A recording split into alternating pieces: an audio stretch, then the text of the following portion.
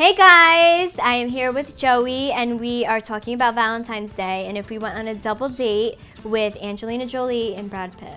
Brangelina. Well, they're a power couple. I'd be concerned because our date, they'd probably make us go to Zimbabwe to have dinner. True. On Valentine's Day. And I don't do well with the all flights the 20 like that. kids. I would like one day. But, you know, they are a power couple. I would like to see how they, in person, how they act, if they can get down to earth, because they seem so far removed from reality in a way. Yeah. You know what I mean? But I remember like old interviews of Angelina Jolie, and she was just such a like a raw and boss bitch. Like she did what she wanted. Well, she remember did. her crazy face? She went up and there and stole the other girl's husband. Yeah. That's how she got her man. Yeah, Mr. Smith. That was a good movie. Mr. and Mrs. Smith. So she is a take charge, but she saw it and she took it. Thanks, bitch. She's hot.